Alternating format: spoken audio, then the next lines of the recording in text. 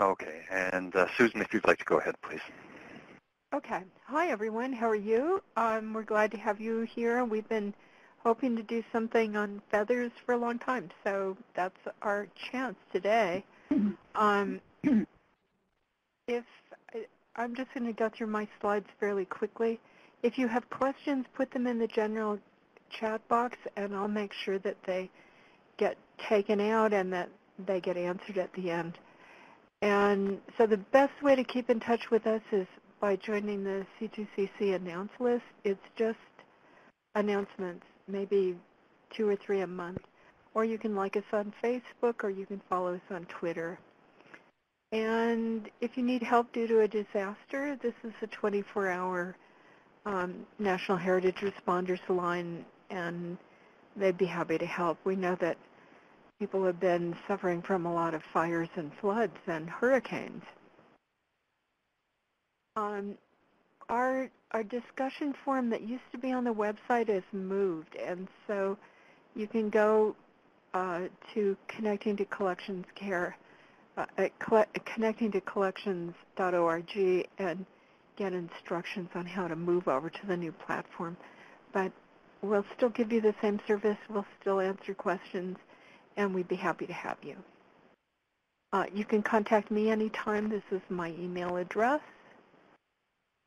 Coming up, we have, the end of this month, a free webinar on preserving artifacts of free speech, caring for political memorabilia. The beginning of next month, we have a webinar on closing a museum for good, and because that's a question that comes up. And we're also beginning our first course, and if you register by today, or the end of today, you can get a discount still. Otherwise, you can register up until the day of the course. And it's a course on preservation methods and materials for exhibitions, and it's being offered in conjunction with Packin. Okay, so I'm going to turn this over to Ellen Pearlstein, our first presenter, and she'll be followed by Irene Torrens. So, Ellen, there you are. Thank you, Susan. Hello, everybody. I see some names here that are familiar, and I'm delighted. My name is Ellen Pearlstein. I'm at the University of California, Los Angeles, and prior to that, I was a museum conservator for 25 years. So, I'm not going to dwell on biography details, but I've been very involved with the documentation and caring for featherwork in recent years, so I'd like to share with you. So featherwork is represented in many of our collections in all different formats, right? Everything from taxidermy to study skins to contemporary sculpture. In the center, you see a slide of a sculpture by the artist Peter Coyne. And Peter Coyne had a period of working where she used taxidermy bird specimens in conjunction with other materials in creating these quite sizable, complex sculptures. And then, of course, in fashion and couture, so we have a lot of feathers used in hats and dresses, et cetera, et cetera. And then also in regalia. So the image on the far right is from the California State Indian Museum, and it's an example of a display of native regalia from California. And that actually reminds me that we started some poll questions for all of you.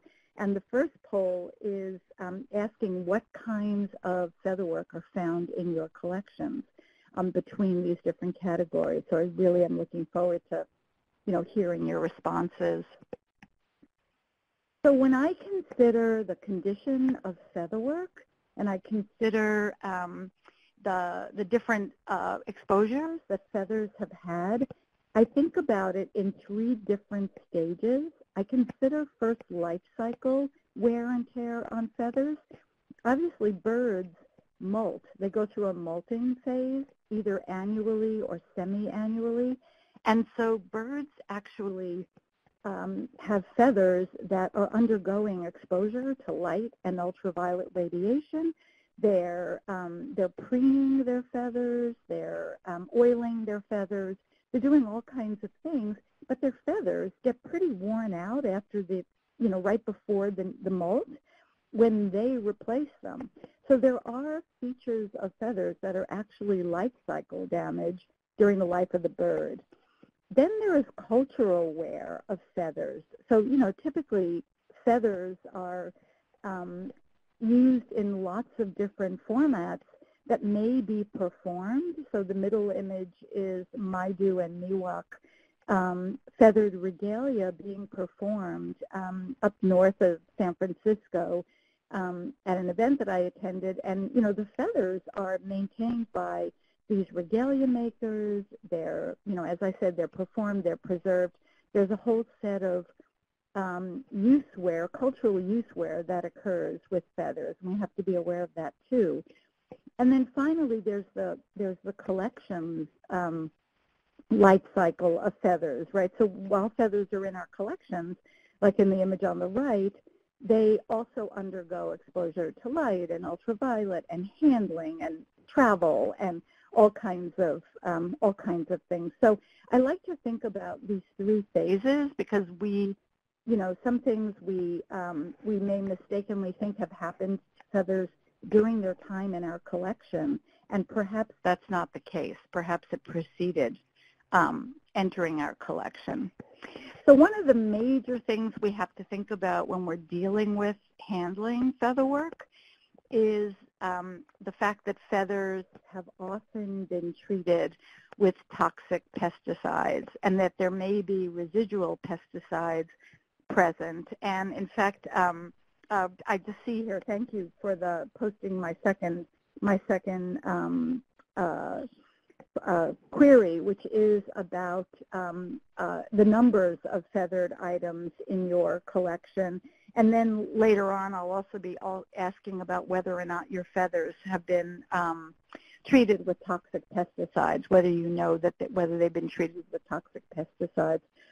So, this arsenic skull and crossbones may be familiar to some of you, but unfortunately in many cases there is no labeling to indicate that a pesticide of this toxicity has been used.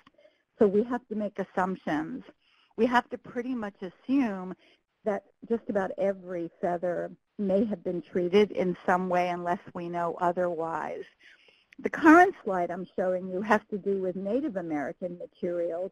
So the Native American Graves Protection and Repatriation Act, which passed in 1990, was amended in 1996, and it means that any federal agency, any agency receiving U.S. dollars, any museum or library or archive or any repository receiving federal dollars has to document and present known treatments of regalia or sacred materials that with pesticides, preservatives, or other substances that could present a hazard to people who are going to be handling those materials. So obviously, awareness of pesticide presence has been a very important topic for conservation and collections care of featherwork over the last, 20 some odd years.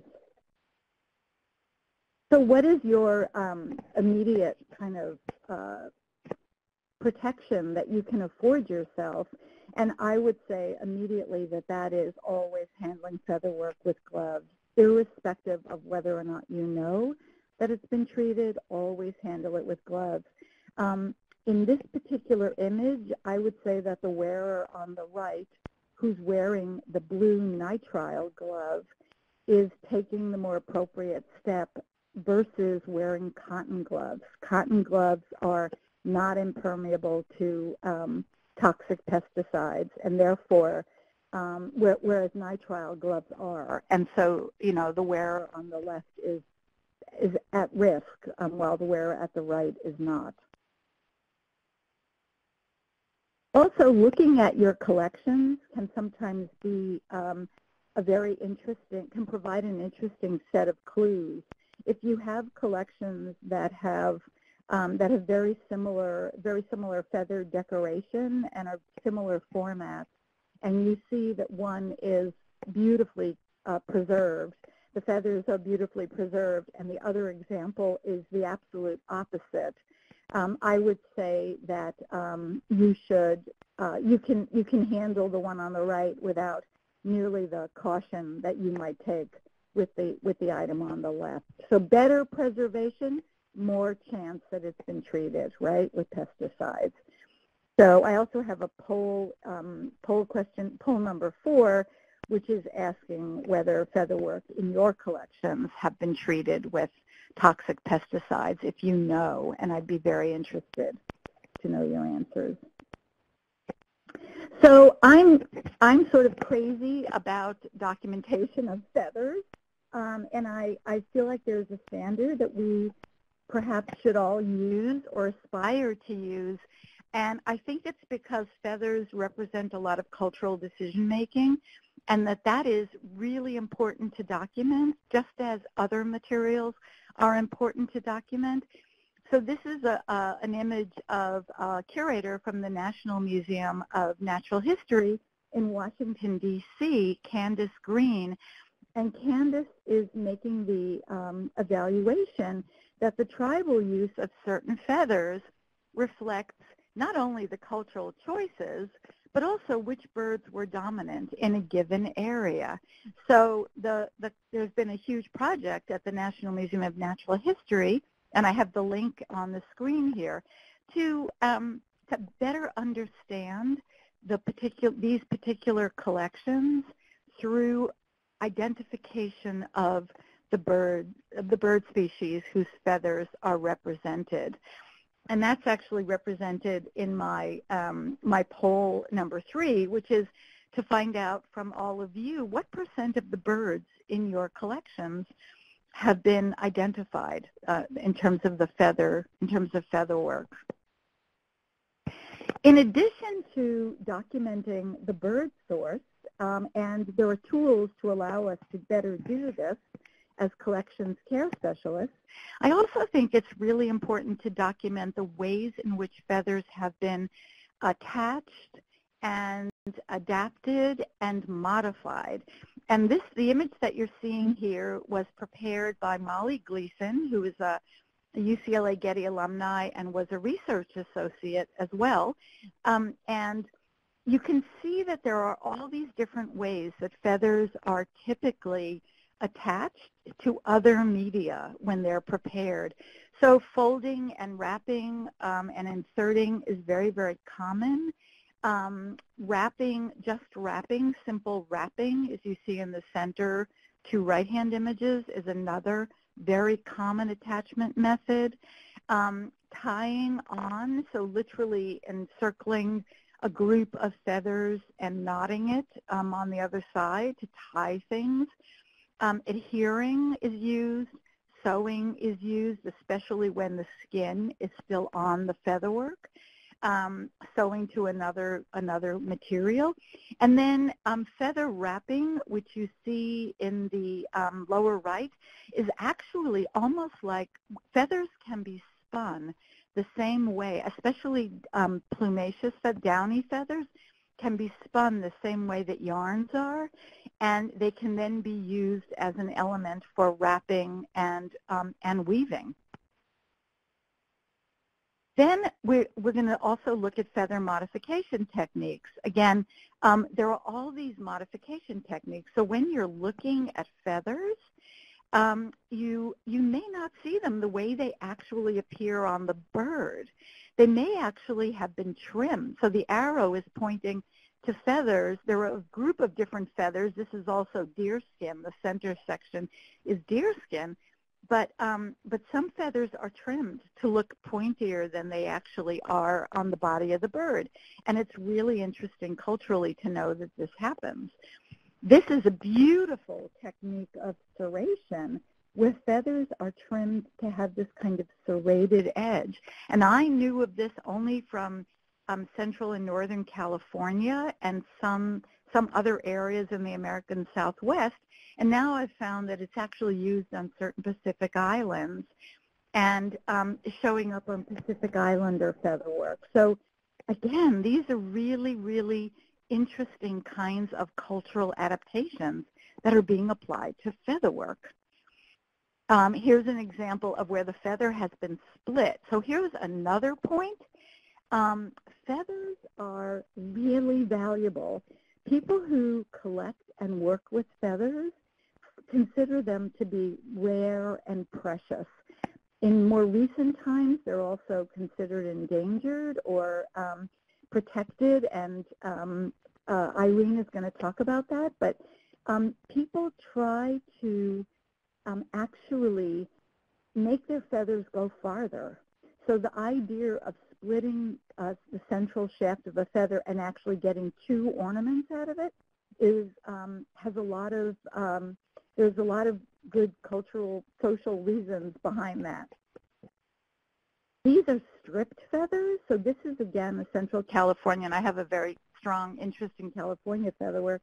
So these are where the barbs or the colorful regions on the side of each shaft of a feather have been stripped off except for at the tips. And this is a distinct choice that's being made to create a certain kind of headdress. And it was the headdress that I showed you in the second slide in the center showing cultural use. So this is a very, something that we see a lot in California.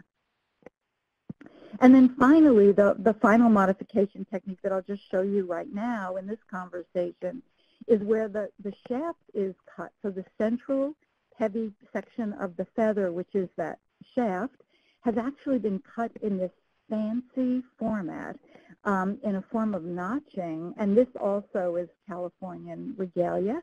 And it makes the feathers curl, and it makes them lighter in weight, so that if you're performing the featherwork, if it's a headdress or a dance plume, it actually is lighter in weight and, can actually have more movement. It has more movement. So these, I think, are all really important to record as you look at feathers in your collection. Also, by the way, I should just say I see that people are posting about working with ornithologists, and I think that working with ornithologists is a really exceptionally good way to proceed. If you have access to an ornithologist who can help you identify feathers, that is really great, really, really great. So now I want to talk about the kinds of damage. We just talked about documenting featherwork and understanding a little bit more about its origin and background. And now I want to talk about 4 major classes of damage that occur to feathers, and in some instances, steps that you can take or steps that are taken by conservators. So we're looking at dirt, insect damage, breakage or mechanical damage, and damage from light and ultraviolet energy. We'll talk about each of these in turn now. So we're talking first about dirt, and I want to bring your attention to the image in the lower left because I've been talking about that central shaft quite a bit, and also about downy feathers. But this is just a diagram to show you what some of the technical terms are. So that central shaft in a feather is referred to as a rachis, R-A-C-H-I-S, and the lowest portion of the feather that gets inserted into the body of the bird, passes through the bird's skin, is known as the calamus. And only the calamus is hollow. And so if you think about the slide I showed you where the feather is turned over, folded over at that base and inserted back into that hollow section, you can see that people are taking advantage of the fact that that calamus is hollow. Also, the 2 sides that project off of that central shaft or rachis are referred to as the vein, and they're made up of barbs. So each of those individual elements are barbs, and those barbs are hooked together with tiny, tiny little hooks that are known as barbules. And there are typically two different kinds of feathers. There are more than two, but for our discussion, there are these smooth feathers that are known as pennaceous. So the image of the drawing on the left would be a smooth pennaceous feather. And then at the base of both of these feathers, there is this downy feather, which is referred to as plumulaceous.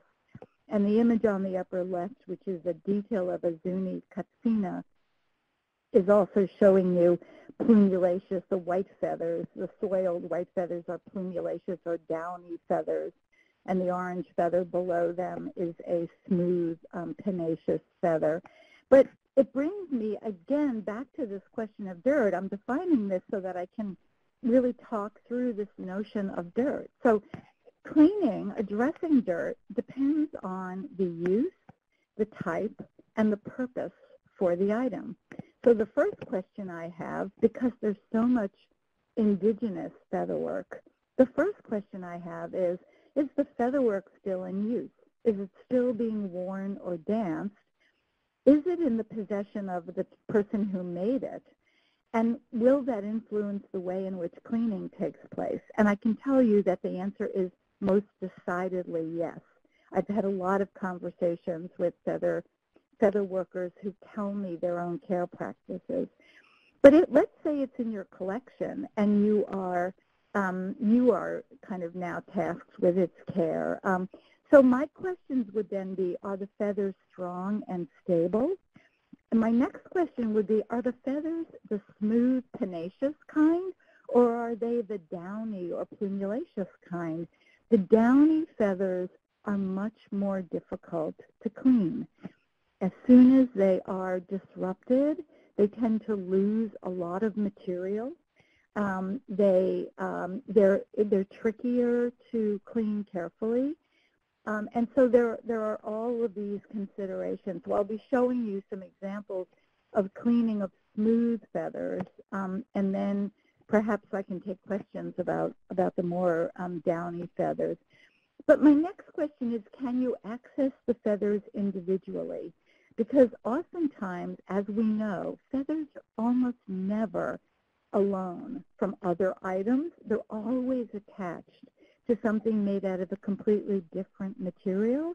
And often we can only access one part or a few parts of the featherwork. And we can't, so our goals have to be in keeping with what we can actually access when we set out to clean feathers.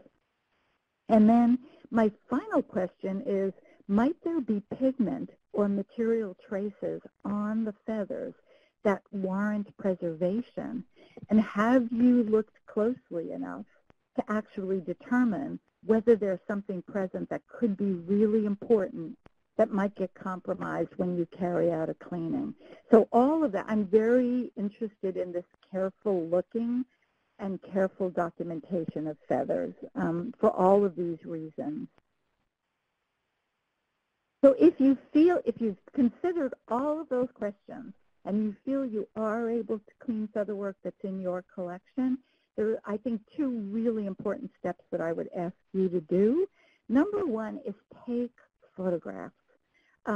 Take photographs before beginning, even if they're the simplest point-and-shoot photographs.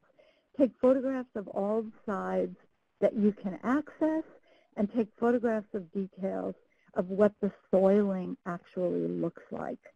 And then number two is you have to figure out how you're going to safely support the featherwork.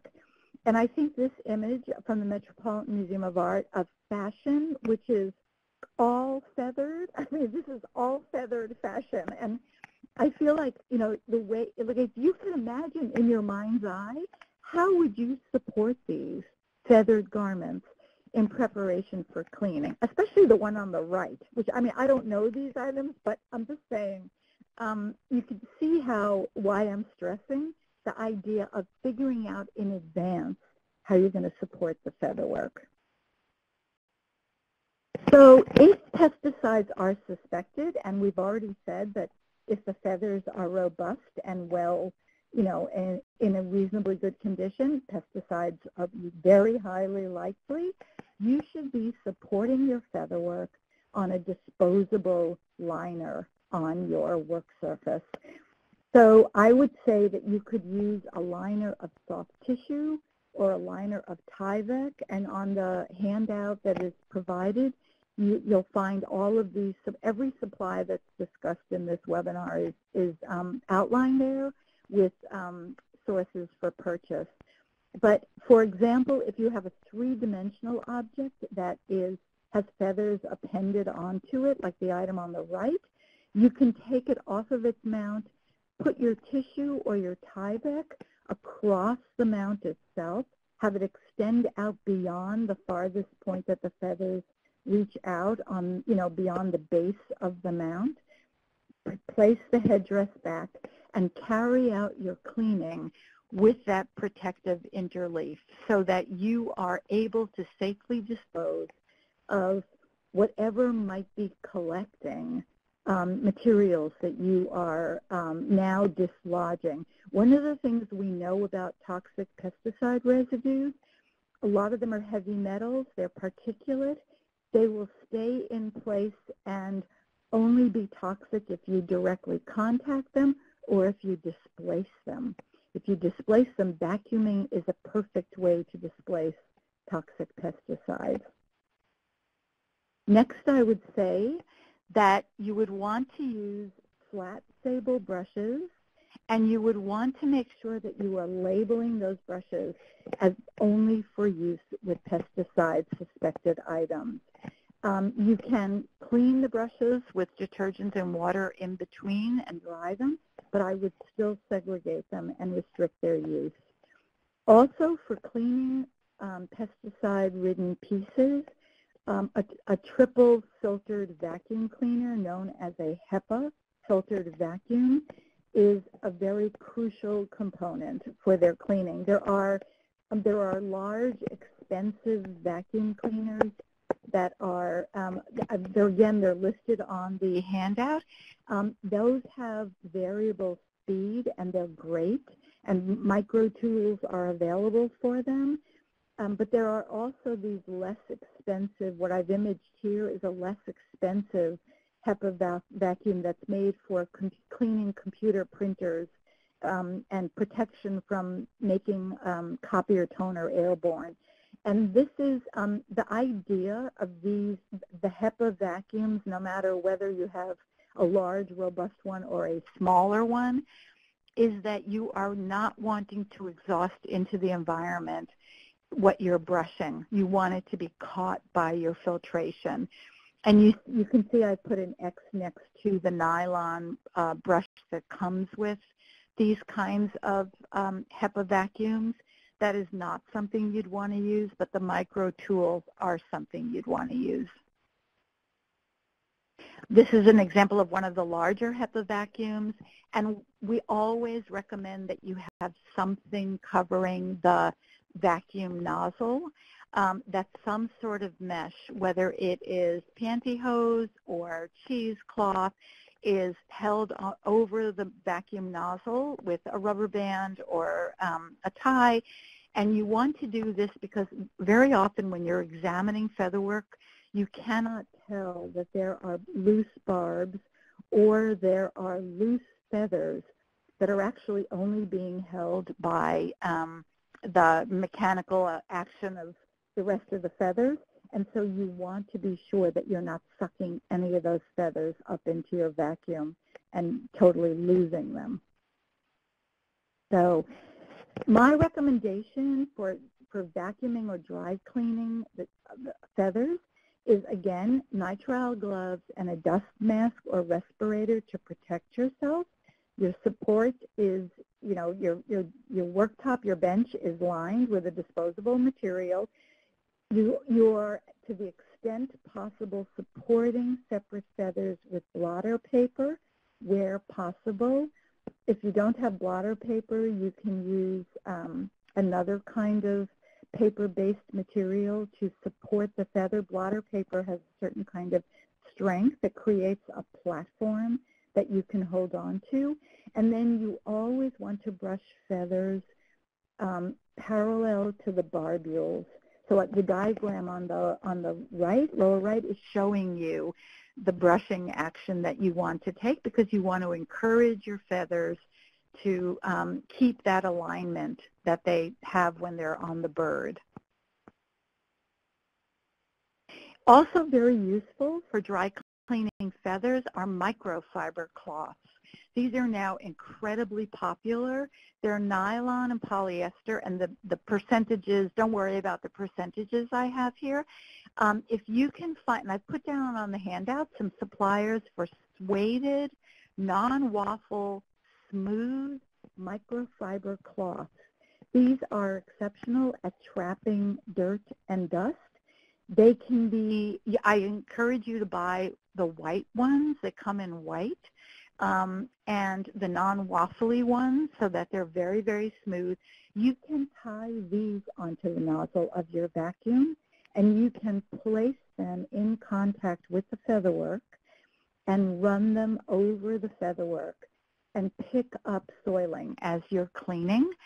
And you can also, if there are pesticides present and you suspect or know that, I would just dispose of the used microfiber cloth. By the way, I would recommend washing the cloth before you use it so that any commercial preparation that's been added to it is removed. And again, try to purchase white so we're not dealing with dye stuffs that have been added. And if you're vacuuming other kinds of materials that you don't think are pesticide treated, you can wash these and reuse them, but you can also dispose of them where pesticides might be present. Another very useful item are cosmetic sponges. These are sold in most pharmacies. They're very, very smooth. We recommend the latex-free cosmetic sponges. They're usually labeled as such. They can be trimmed and to small sizes. You can just cut them with a scissor or a blade. And again, I would clean in the direction of the feather bard, supporting the feather, and you can discard these when they're soiled. Also very, very useful. Going farther than dry cleaning or dry dirt removal is something that I think really should be brought to the attention of the conservator. And I say that because of the other things I talked about earlier about, other things that moisture tangles up downy feathers and creates, a very, an appearance that is not at all like the original appearance that you would want to preserve. Also, we're starting to see more materials that are dyed and painted feathers. And the reason we're seeing a lot of that is because more recent people who are working with feathers, contemporary feather workers, are actually unable to gain access to feathers that they want to gain access to due to the legal controls. And therefore, you can be dealing with the interaction of whatever you'd be using with dyes and pigments and paints. And so I think it's really important to work with a conservator so that the appropriate testing can take place. And here's a conservation intern, a conservator, at a natural history museum in England, and she is, again, she's supporting the feathers, and she's using water and ethanol in this particular case after doing testing to figure out safety. And here's another example. These are images from a conservator who does a lot of work on featherwork, and her website is at the bottom of this slide. And she was cleaning the downy feathers, the plumulaceous feathers on this war bonnet, and she was using a solvent system and using these cosmetic pads. And so you can see that, again, as I mentioned earlier, look at this feather war bonnet. The downy feathers are absolutely attracting dirt preferentially to the eagle feathers behind them. So we are pressed to kind of, she, in order to return this to a display-worthy condition, this kind of treatment is definitely warranted, but again, most responsibly done by a conservator. Next, I wanted to talk a bit about insect damage, and I'm showing you images here of the two likeliest culprits, at least in the United States. I'm showing you a webbing clothes moth on the top right, and I'm showing you a varied carpet beetle on the lower right. And what I can say is that the carpet beetles, actually, there are a lot of variations of carpet beetles, and we in the U.S. are seeing a lot of varied carpet beetle, but in other parts of the world, other kinds of carpet beetles are also turning up as predators for feathers. And I wanted to point out to you that what insect damage often looks like on feathers is a major loss area in a whole group of barbs. So I'm hoping you can see that on the large image here, that you've got parallel losses, gapped losses, that toward the tip on the right side of the screen and the grayer part of that feather, you're seeing these narrow kind of losses, and then moving toward the middle of the slide, where the transition from gray to white, you're seeing larger losses. And that's a lot of what insect damage tends to look like. But I'm also going to show you examples of other kinds of insect damage that you can identify. So first, I wanted to also point out to you that it's not only feathers that are subject to insect damage. There are many materials that are close relatives of feathers, like quillwork, wool, silk, hair, fur, et cetera, everything else listed. And these two could show this kind of damage, telltale damage from insects. So this is another great slide produced by Molly Gleason, and these are showing examples of different forms of insect damage on feathers. So on the top left and in the center and on the far right, you see exactly what I referenced earlier. You see this kind of loss of whole sections of the feather. On the top left, you see also what we refer to as grazing, which is where you have a superficial kind of beginning, but it looks like a sort of a movement. You can imagine the movement of the insect larva across the feather as it was, so it's quite directional.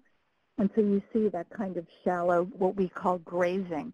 On the lower left, you see particulate. That is it's frass. It's a product called frass, which is part of the insect's digestive process, and they leave evidence of their digestion on the item. And in the center, lower center, you see where the insects have preferentially gone to the shaft. They've kind of ignored the vein on either side, and they've preferentially gone into that shaft, dug in, and undermined that shaft area. So just to give you some ideas of what to be looking for. So when active pests are suspected, the first thing I would recommend that you do is enclose the featherwork in two bags. First one, seal it, then a second and seal it. And polyethylene bags are the best. They're very stable. And put the date on the exterior of the outer bag. Continue checking if you're not sure whether or not you're looking at old insect activity that's not currently ongoing. Continue to check that item and look for changes. Look for changes because active insects are going to be producing more frass. They're going to be producing, you're going to see more debris associated with, or more losses associated with the larva. And to be moved to another step, anybody who identifies active insect pests should be thinking about the implementation of an integrated pest management program. We don't have time to talk about that right now. So there are links on the handout which will tell you about resources for integrated pest management. Also, if you currently have active pests, you should be considering non-chemical steps like freezing or anoxia treatments. Both of these have been found to be extremely successful against web-enclosed moths, and in particular against carpet beetles. And again, there are links to describe that process to you, since we don't have the time to do that right now. So moving on to breakage or mechanical damage, there are methods available to conservators for the repair and reconstruction of broken feathers. And again, the way in which we make these decisions often depends on the cultural sensitivity and also the presentation goals. So, you know, I know regalia makers who are taking care of their own feathers, and they do things like trim off damaged feathers. In the museum environment, that would be a totally inappropriate thing to do. Also, the idea of replacing feathers that have become damaged is something that we, in the case of in a museum environment, with certain indigenous materials, you cannot replace feathers with feathers from another bird. And you cannot access the original feathers because they're endangered. So they're complex questions associated with feather replacement, but typically conservators try to relax feather damage by using warm water introduced either through compresses or as a mist, and then apply splinting devices with adhesives to either side of the damage or running along the damage itself. And so that's also something that is, would I think be done best in consultation with a conservator. Damage from light and ultraviolet energy is definitely something that you can take charge about as any kind of caretaker, any kind of steward. Protection from excess light and ultraviolet energy is important for feathered collections, no matter what their origin is. If you are now storing or displaying featherwork opposite a light source, a window, or a door that's glazed, you should really think about that positioning of featherwork. If you have windows in storage, you should think about blocking off those windows. If you have unfiltered fluorescent light, you should think about filtering those light sources. Interestingly, so this is the center and right-hand image are from the Pitt Rivers Museum in England, in Oxford, England, and they have this beautiful Hawaiian cloak, feathered cloak, completely feathered, and it's on permanent exhibition. And what they decided to do was to have a velvet curtain in front of the cloak so that when somebody wants to view the cloak, the audience member has to press a button. It opens up the velvet curtain and the lights go on in the case. So there are all kinds of creative ways to limit light. Just to tell you, the image on the left that I'm showing you is a scarlet ibis feather that was part of a study that I conducted with colleagues. We masked off the center section, the red section of that feather, and we exposed the top and the bottom, well, the whole thing, but with the center masked off, we exposed it to a lot of light and some UV, and you can see the incredible color loss that occurred. So I hope that impresses you with how important it is to protect feathers from light and ultraviolet, particularly ultraviolet. And I want to just end with a few great slides of how to store featherwork safely, because I feel like if you can protect your featherwork from light and UV and you can store it well, that's more than half the battle. Acid-free materials are really important. The same Tyvek we talked about before, Ethafoam and Volara, which are polyethylene foams. Again, sources are on the handout. And then I just decided I would show you some examples of wonderful storage for feathered collections of various sources, predominantly indigenous. But so on the left, you see a California feathered blanket in the National Museum of Natural History. It's stored flat, unfolded, flat and face up, feathers face up, on a piece of Tyvek and on Ethafoam on a metal shelf. On the right are feathered items that were repatriated to the Yurok Nation, and they are all on either acid-free board pallets, or the lowest one is a tray, and they're just simply flat and face up. The detail on the top right, I believe, shows up in this slide. Again, it's a different item, but what you see here is that foam bumpers have been used to raise up the item in the areas that are not feathered, so that nothing is putting pressure on the featherwork. And that's a really great, this is a very simple solution for protecting these feathered items. These are dance wands.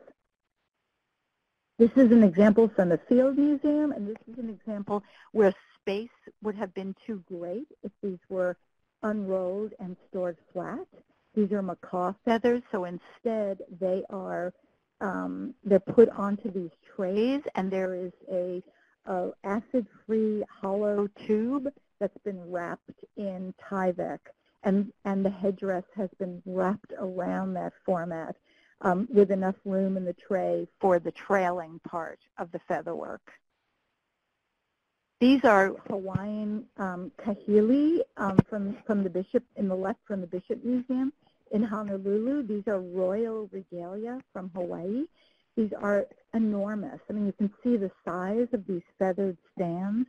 They're staffs that are carried, and they're displayed with these elaborate carved stands. And at the Bishop Museum in Honolulu, those stands for the staff part, the non-feathered part, are replicated using foam. And you can see sort of a detail on the right, and the foam is starting below at the bottom of the image. But they're also, sometimes the feathered parts are just wrapped in clear mylar, like a tube is made out of heavyweight clear mylar, polyester film, to protect the feathers from soiling. And then for things that are worn on the head, whether or not they're indigenous headdress, regalia, or fashion, it's best to store them in a format that is just like the way they would have been worn. So to create, on the left is a archival tray with ethafoam in it with a sculpted form that fits underneath the feathered headdress. The center image is I borrowed from Irene, our next speaker, and it's a mannequin head. It's probably not used for storage, but you can get the idea of what good support it's providing. And on the right are non-feathered items that are showing you what the interior of what a very creative kind of support could look like for headdress items. In closing, I'm moving toward just showing you a final example. I believe this is my final example, and this is showing you, this is a piece in the National Museum of the American Indian. All of these feathers are dyed. I was talking about how we're increasingly seeing dyed featherwork, right? And again, in this case, just the headdress part is supported internally, and the rest of the trailing part of the featherwork is supported in this tray. So again, I just want to thank those whose images I've borrowed. If you want to look at this, you most certainly can further on. And I want to thank you and just tell you, do a little shout out for the book that I published together with my students last year. And it has many important points that are applicable to featherwork at large. Okay, thank you. With that, I'm going to close and turn it over to Irene.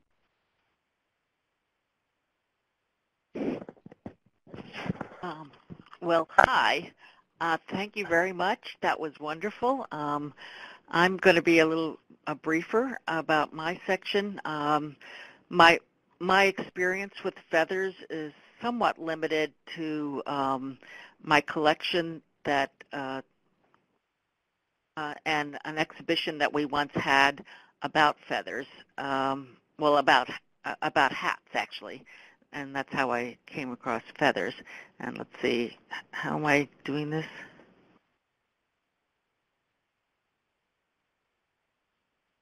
There we go. Okay. So I'm from an art museum, and feathers found in my collection come in all different forms, but it can be a pink fuzzy jacket or an assemblage or a fan or a hat. And for the hat exhibition that we did many years ago, we had to go to our local natural history museum. I believe our curator and conservator asked them to come over and got them some lunch and showed them our collection and asked for what kind of feathers everything was, because that was sort of needed for our catalog, as well as when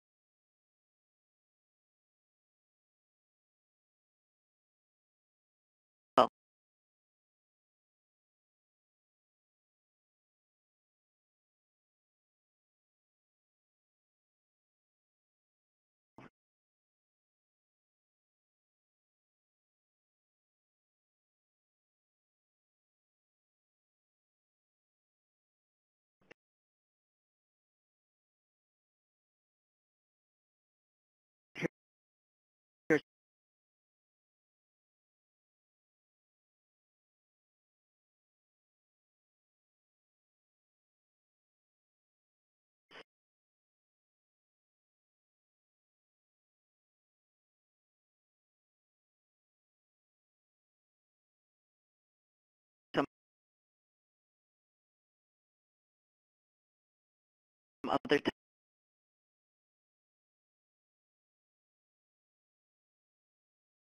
types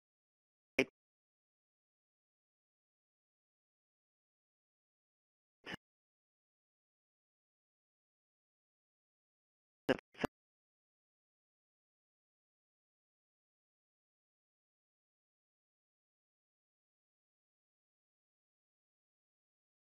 that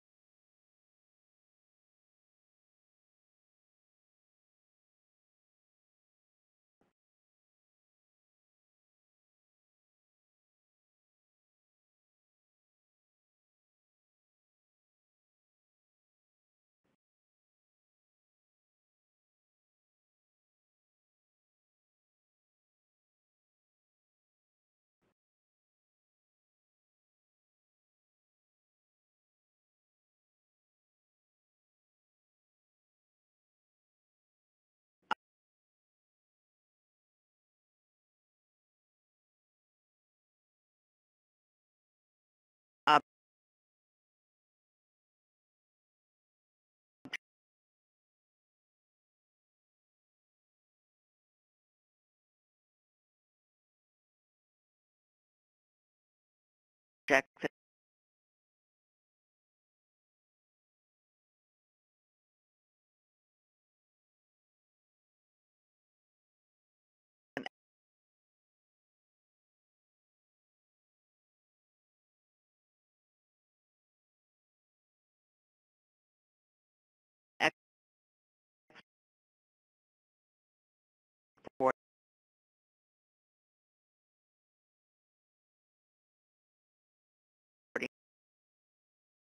them.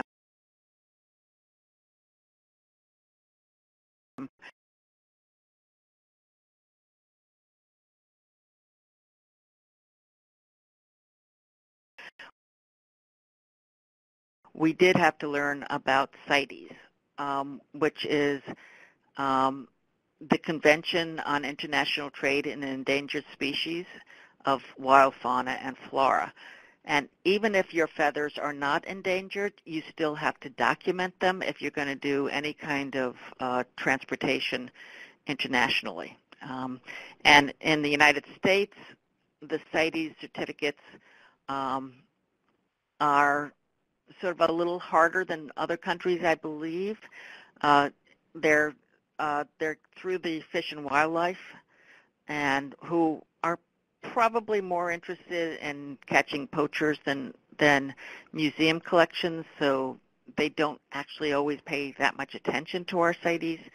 I know I had some troubles in the exhibition bringing things in, getting inspectors to take a look.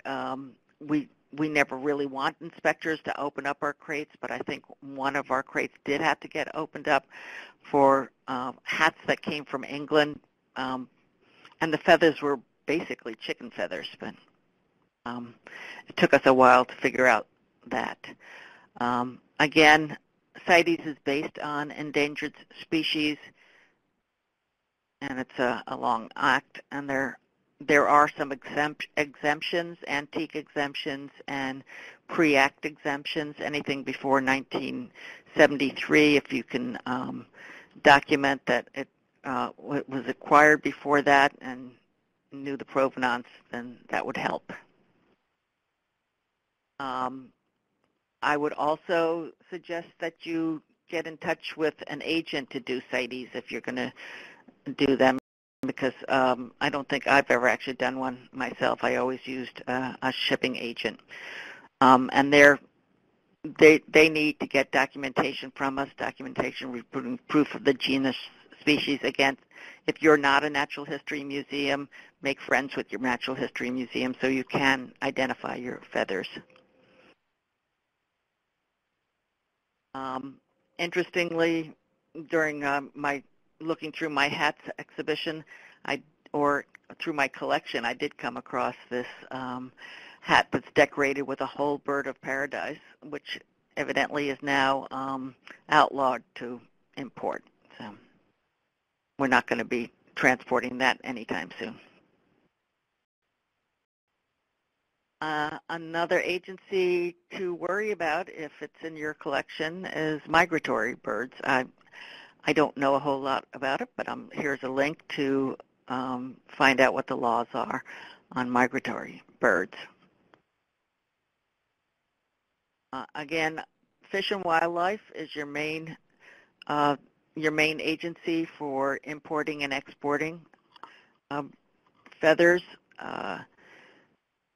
Like I said, my experience with them is that they're not all that cooperative, and make it, if you are doing an exhibition that's coming in and has to go out again, once you get something in with a CITES certificate, you need to start working on the export right away, because it takes them a minimum of 3 months to get the export. I've never quite understood that, but there you go. And that's why there are certain ports in the United States that you can bring CITES works in. Not all ports are available for CITES. Like, I am in Philadelphia, yet I can only import into New York or Washington. Philadelphia is not a CITES port. So I didn't have that much to say about it, but I'm happy to answer any questions.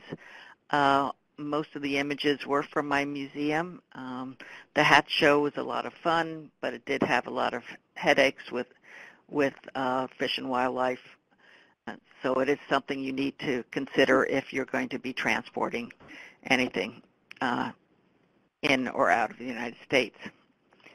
And thank you. Okay.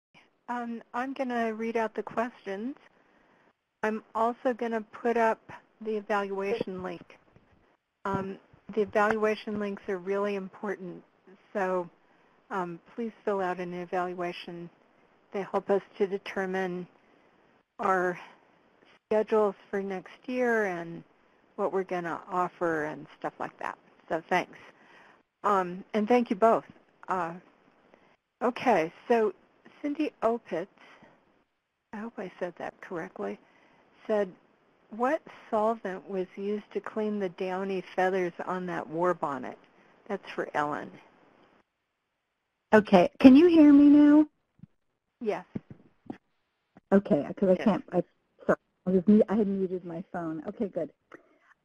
So I know in that case that isopropanol was used, and as I've mentioned, isopropanol is available as kind of rubbing alcohol in the pharmacy, and but there were also elaborate steps taken after the feathers had been wet up with that solvent to make sure that they were then either manipulated with gloved hands, or there are other ways in which, what happens when we wet down downy feathers, plumulaceous feathers, is that they look like scrawny, and they totally lose their loft. They totally lose their fullness. And so there's usually multiple steps that are taken in the case of using any kind of solvent to recover the sort of fluffiness afterwards. So I just wanted to, definitely make that point in answering that question. And also the alcohol will, if there's any sort of, we certainly do see dyed downy feathers. We very rarely see them painted, but we certainly see them dyed. And if in any case you're looking at dyed feathers, there's no guarantee that the alcohol won't take it right off. So. Okay. Dee Studsley said, are some types of feathers more susceptible to insect attack, or is it more due to housekeeping and environmental issues? For Ellen, too, I guess. This is Ellen. So I can say that a really interesting bit of research that we conducted, a group of us conducted, was actually looking at the protective quality of the pigmentation that occurs on feathers.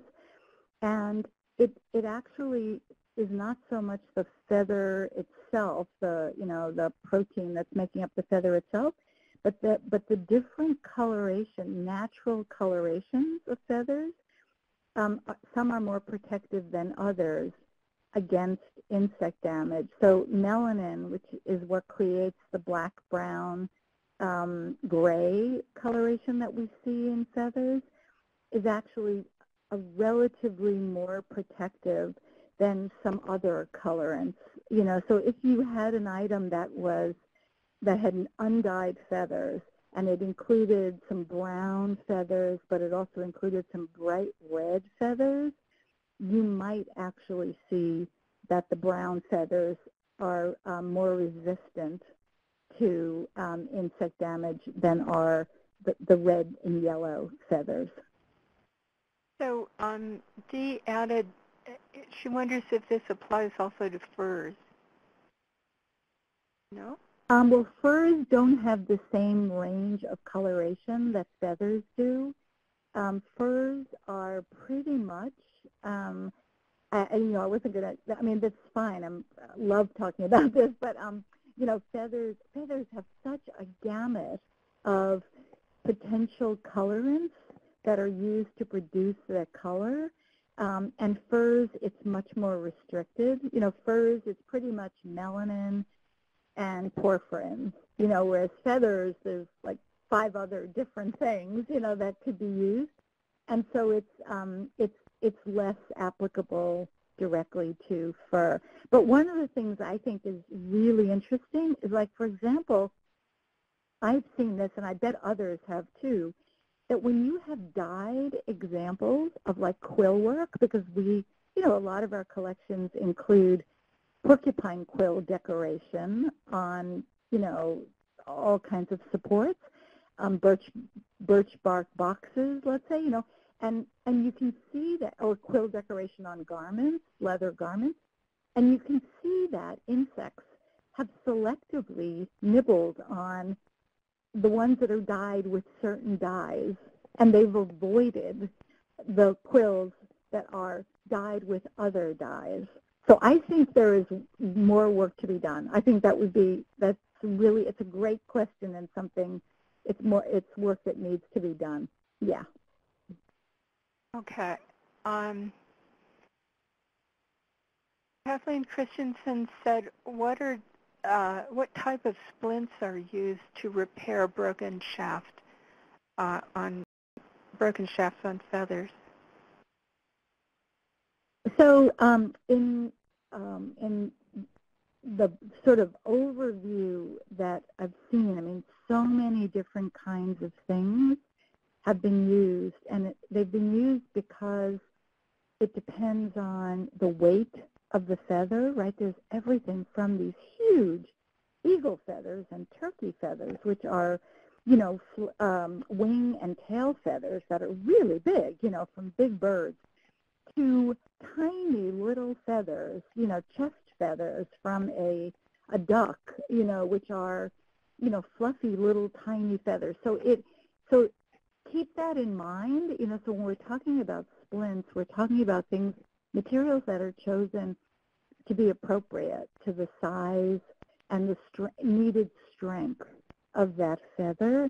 And it can be anything from cotton thread to Japanese tissue twists to pulled out strands of conservation grade adhesive to actually taking a comparable size shaft from another bird and carving out a hollow section of a shaft of another bird and applying that on. So it's a really varied kind of program of decision making that happens in considering what kind of splint to use. Okay, I'm adding a question of mine, and that is, you suggested anoxia and freezing for treating pests, but what about heat treatments for pests? I know we use them a lot in the West for moths because you can wrap things, put them in the heat for a couple of hours and it kills everything, but it's not enough to damage. Go ahead. No, it's not enough to damage the materials themselves, the cultural materials. Yeah. I think actually, I'm glad you brought that up. Actually, Susan, I think heat treatment is a great option, and I know that there's great guidelines for heat treatment written by Thomas Strang in Canada. He's done a lot of exploration of that technique. I'm not sure that there is a easy to access guide, but maybe, Susan, if you know of one, like a conservogram, from the National Park Service, or there's one from WAC. Is there one from WAC on Yeah, heat I'll treatment? add it. I'll add it Great. to the handout before I post it. That's Okay. great. Yeah. Mary Scholler says, from time to time I do come in contact with arrows with feathers, and I appreciate the image for recommended storage. And then D. Stubbs Lee said, Mary, we have feathers that are tipped with curare poisoning. Another thing to keep in mind, depending on the origin. Yep. Thank you, Yep. Dee.